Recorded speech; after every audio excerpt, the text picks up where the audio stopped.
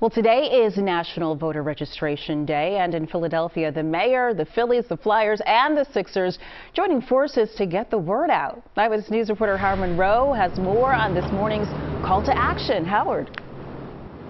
Good afternoon to you. You know, there are just 49 days left before Election Day, and the whole point of today is to make sure everyone has a chance to have their voices heard. Now, the Committee of 70, which advocates for better elections, teamed up with the Phanatic and Gritty to register people to vote outside of City Hall. The Committee of 70 is also expanding its We Vote initiative to encourage businesses to promote a culture of voting. We spoke with the committee's president and CEO, Al Schmidt.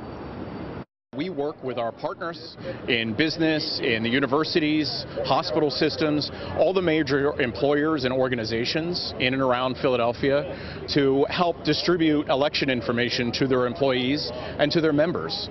It's a time where there's a lot of questions about elections, a lot of misinformation out there, and it's important that people rely on trusted sources of information to learn more about registering to vote and making sure that their vote is counted. Now, many organizations are hosting registration events today, including the NAACP. We'll have that coming up today when we see you at 4 o'clock.